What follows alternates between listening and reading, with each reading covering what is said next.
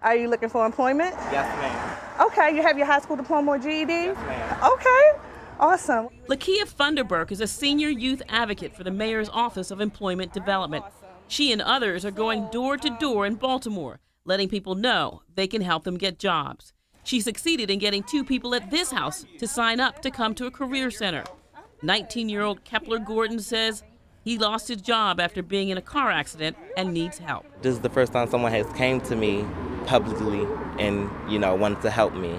That was a nice thing. Program manager Carrie Owings is in those 8 a.m. meetings with the mayor and other agencies at police headquarters, where they discuss ways every agency can make a difference.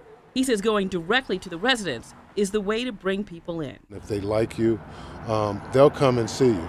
If you can tell them what they need or let them know that you can help them get where they want to be, they'll respond. In this West Baltimore neighborhood, there are few prospects or ideas about how to make lives better.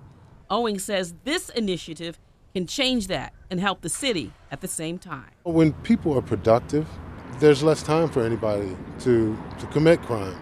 People have hope.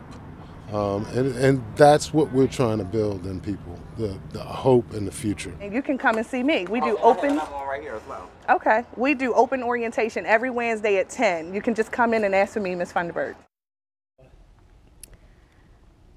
So far, the mayor's Office of Employment Development has signed up more than 2,500 people who will come into their centers to get started on building a career. For more on those career centers and where they are located, you can go to our WBAL-TV app. Lisa Robinson, WBAL-TV 11 News. All right.